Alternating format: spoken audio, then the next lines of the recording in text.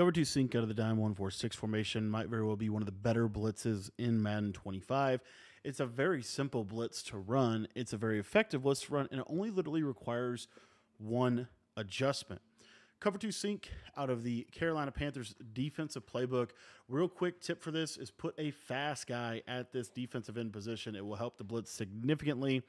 And let's just get right into it. Now, if you want to learn more about this defense or defense in general, make sure that you join our school community, school.com/Cody Bauer. That's where you can get access to all of our Madden offensive and defensive ebooks, as well as our college offensive and defensive ebooks. You can sign up for that site at the link in the description below. So the setup for the blitz here, very simple. As I said, it's only one step. All we're going to do is we're going to hit R1 twice. Literally hit R1 twice, and that's pretty much the blitz setup.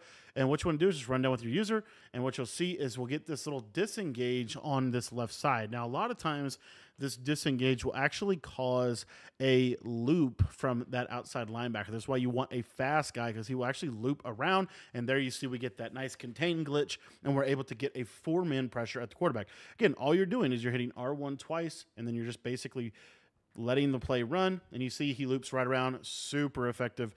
As you can see, it's probably the best blitz in the game at launch, just in terms of the simplicity of it. You're hitting R1 twice. That's the entire blitz.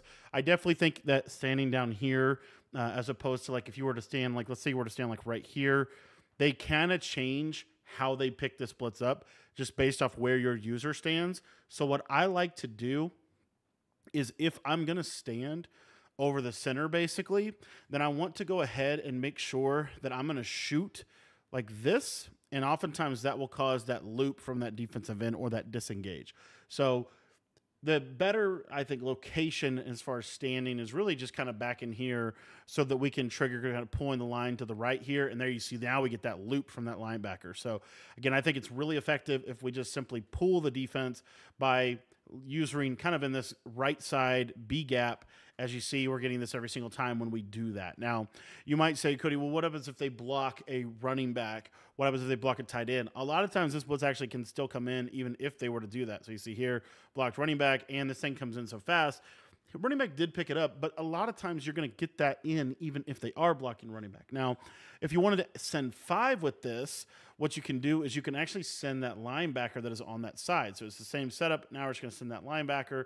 Again, the user is basically the same here. And when you send that linebacker, all of a sudden now it's going to make that a little bit more consistent, especially if they block a running back. So when they block a running back, when you send this linebacker off the left side, a lot of times what will happen is that running back will like step up to block the linebacker, and that looper will loop around of the blitzer. So really kind of a fun defense here. And then let's say they flip their formation. If they flip your formation, what I like to do is just flip my formation as well.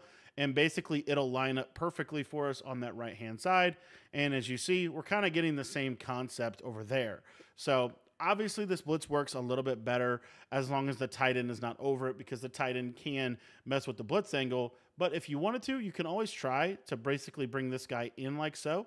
And sometimes this can actually get you pressure off of both sides. As you see, this loop just absolutely screams off of the edge. So as of right now, this is probably one of my favorite defenses in the game, just because it's so good at getting consistent pressure against 5 out. It's super hard to block a running back against this, because you could send the linebacker, you could send the opposite side slot corner.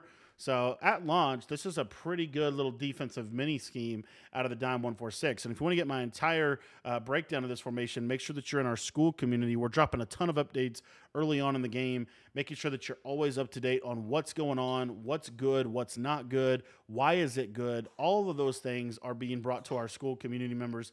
And again, the link to sign up for that page is going to be down in the description below.